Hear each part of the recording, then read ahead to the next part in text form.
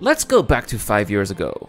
Did we really imagine we'd one day get to really explore an industrial communopolis such as our corp, wander through the clouds of Crusader in the middle of a city in the clouds, or risk freezing to death in the midst of a blizzard on Macrotech? Well, these were challenges that have been overcome by Cloud Imperial Games' talented developers, and as impressive as these results may look today in 2022, you are about to see that they are but a preview of brand new challenges that will too push Star Citizen's planetary tech to new heights.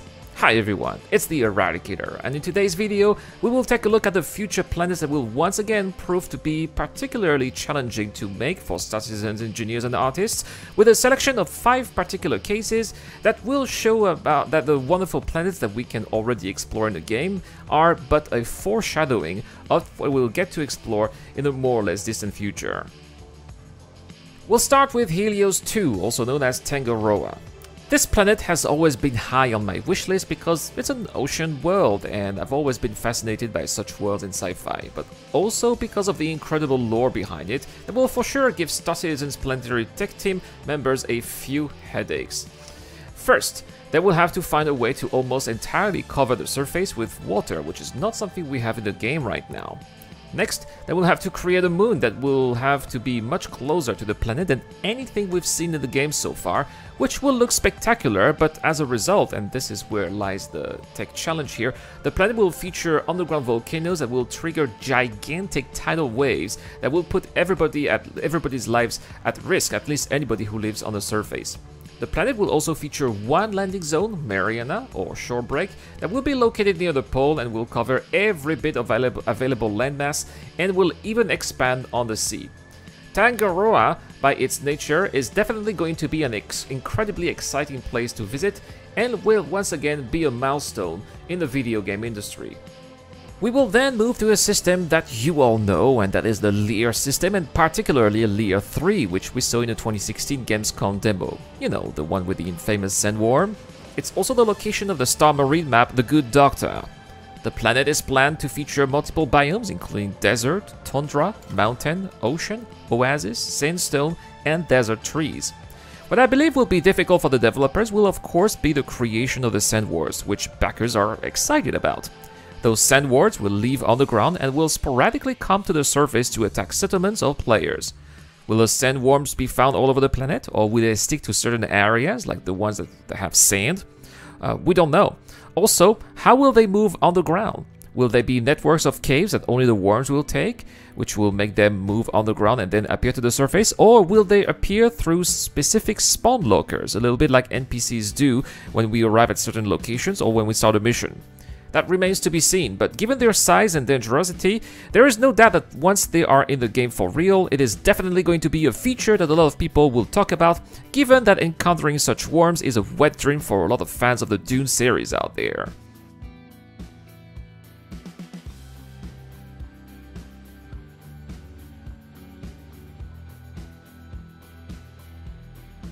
The next planet that I believe will be a challenge will be Lorona.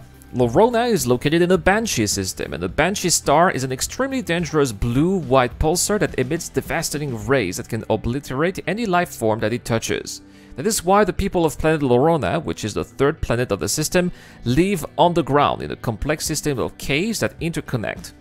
Lorona is an important mining hub that includes all kinds of ore, from the most precious ones to the most common ones.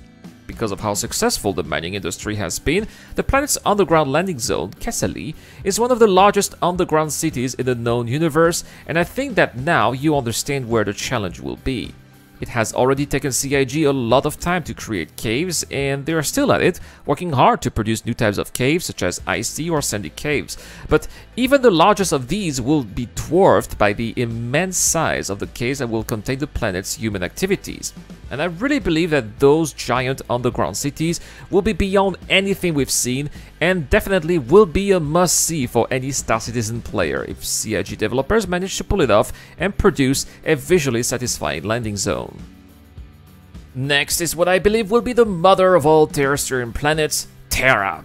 It's still speculation at this stage, but I believe that Terra will be the first terrestrial planet produced by Cloud Imperial Games, and that it will be released after the Paro and the Nyx systems are done, and in fact, they have already secretly working on it. We already know for a fact that they have started working on some of the fauna that will be populating the planet in the form of the Terra cows. Terra is going to include all kinds of biomes you would expect to see on Earth and other Earth-like planets, including the one I will mention at the end, which is already going to make it very different from any other planets released before, since they either have one biome like ArcCorp or various biomes that still look like one another. The planet will also feature 3 major landing zones, which is not something we've seen in the game before, which also indicates that a huge amount of man-hours will be spent for the creation of the planet, as Star Citizen's landing zones are man-made with very little procedural generation. These include Prime, the capital, Quasi, which will be more of a touristic location, and New Austin, which will be the planet's industrial hub. The planet also features a moon in close orbit called Ida, which should create a large tidal effect that will affect the planet's coastline. This will remain in the lore, or will this be a testbed for Tangara? Well, that still remains to be seen.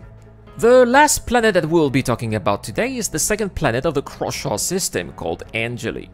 This planet is an Earth-like planet, similar to how Earth was before mankind existed. And I believe that this planet will be made after Terra, because once Terra will be made, it should be easier and faster for the developers at Cloud Imperial Games to create terrestrial planets. However, what will make Angeli challenging will be its earthquakes, which apparently are quite frequent, as the planet is known to feature a seismic hazard. It is also said that one day there will be a huge earthquake that will shake the surface of the planet and would potentially be devastating. I think that it will be an awesome dynamic event in which players would then have to ship medical supplies and all kinds of construction materials to help the local population, but I digress here. The challenge will, of course, to make these earthquakes felt by players. Maybe these will damage the ships that will land on the surface, or perhaps items could fall on players, potentially injuring them, and I think that it could be fun, you know. I also think that we could imagine some kind of alerts that players would be given to players, which would tell players if an earthquake is about to happen, a little bit like the ones that we have where I live in Taiwan, so that players who are on a ship, for example, could take off and wait until the quake is over.